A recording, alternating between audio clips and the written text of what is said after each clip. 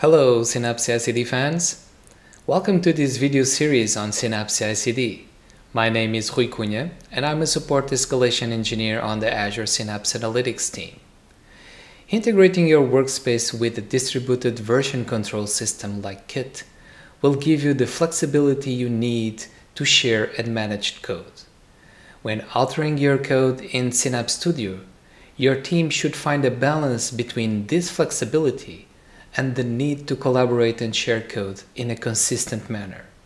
All team members should publish, review, and iterate on code changes through Git branches shared with others.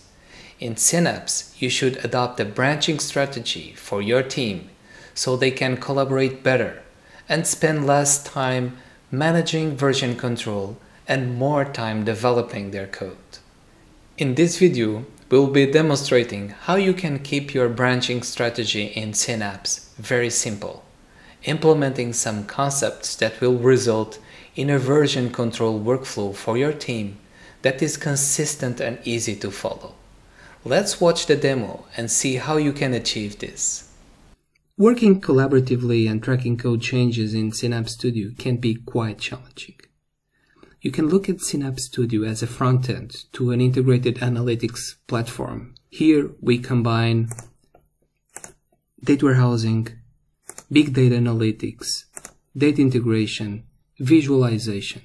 So having multidisciplinary teams here interacting with all these capabilities in different projects, different features, it will require to collaborate and share code in a consistent manner. This is where adopting a simple branching strategy for your team is key for a successful continuous integration of your code in Synapse Studio. You want to apply a branching strategy that avoids contradictions, will result in a version control workflow for your team that is consistent and easy to follow. In this video, I will show you a simple branch strategy that you can adopt in Synapse. So let's start by using feature branches. Feature branches, or topics, they are helpful when you want to isolate your work in progress from the completed work in your main branch. When you hit the branch selector here in Synapse Studio, you can differentiate this collaboration branch from other feature branches by this icon here with this blue star. This branch represents your collaboration branch, your shared code base. You want to keep this branch a high quality and up-to-date branch. Okay? This is the branch that you want to build cleanly and always be current. Your main branch needs these qualities so that your feature branches created by your developers, they start from a good known version of a code. So you need to prevent as much interactions with this branch, direct check-ins. And the feature branch, they will do the work. So to create this feature branch, you can use this branch selector in Synapse and click here on the new branch. And you can create a branch based on whatever branch you have here. In Synapse Studio, the workspace publish branch is not editable, so it will not appear here in this branch list. So right now, since I have this main branch only, I will create my feature branch. And you can give, for example, your developer's name and then feature 1, for example, okay, as a naming convention. So I'm going to create this branch. And now in the branch selector, you can see this branch already.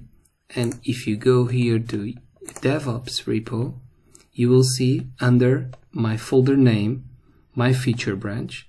And this feature branch was created based on main. So all the folder structure that exists in main branch will be replicated to my feature branch.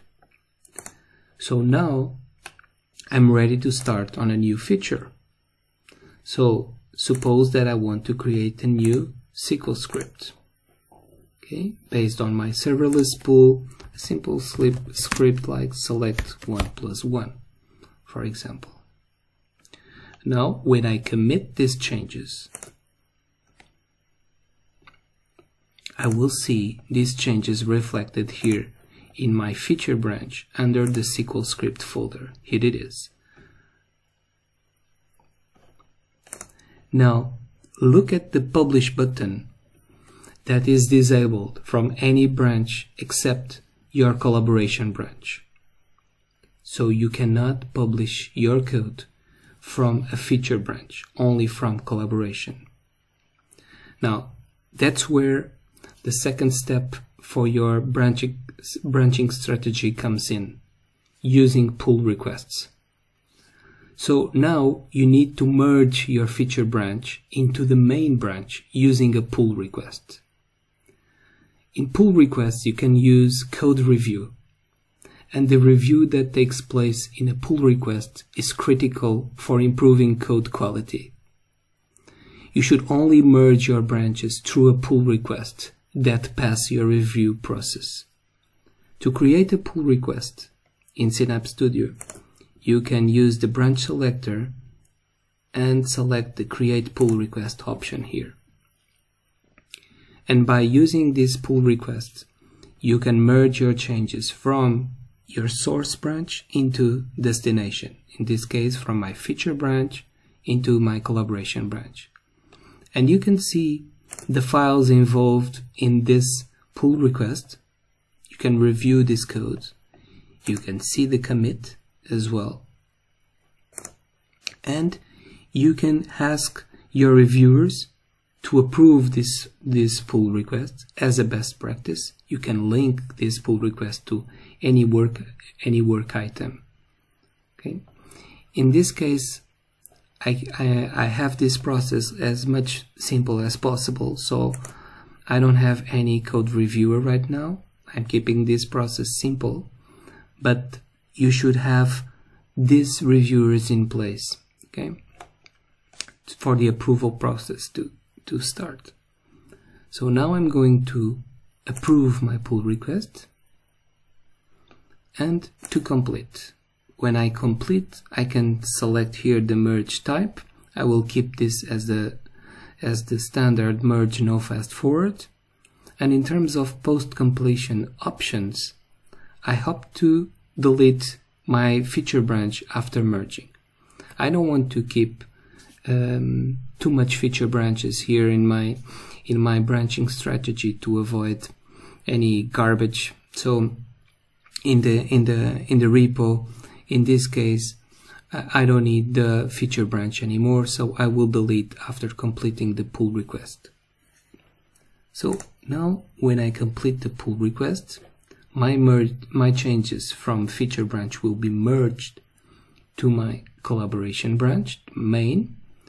And now that this pull request is completed, I added my SQL script. I can close this window. And when I switch to the main branch here in Synapse Studio, I will see my SQL script 1 here available in this branch, and the publish button will now be enabled so I can publish my changes. One thing that you can do prior to the publish operation is just to use the validate all link to start the workspace validation and see if there is any inconsistent code before publishing your changes. Now that the workspace validation is clear, so I'm going to hit the publish button, and here it is, the pending changes that were flagged. Depending on the changes that were merged to the main branch or the collaboration branch, you will see these pending changes reflected here. So now I'm going to hit the publish button. For my pending changes, only the SQL script will be published, and once the SQL script is published to live mode, the publish operation will start the second stage, let's call it this way, the ARM template generation to the publish branch. So now the publish operation save this SQL script in the service live mode. So here it is, the SQL script one. It was saved in live mode.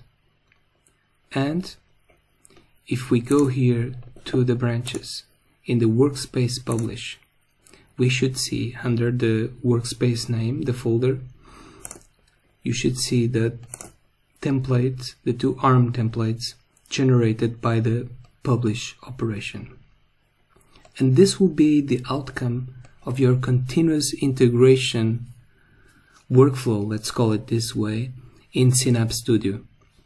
These ARM templates, they represent the outcome of your continuous integration lifecycle in Synapse, and they will represent the input, the starting point for your continuous delivery of artifacts in Synapse. We will see this continuous delivery stage in a later stage, in another video. Thanks for watching this video. We would love to hear from you. Don't forget to like, comment, and subscribe to our channel. Thanks again for watching, and I will catch you up on the next one.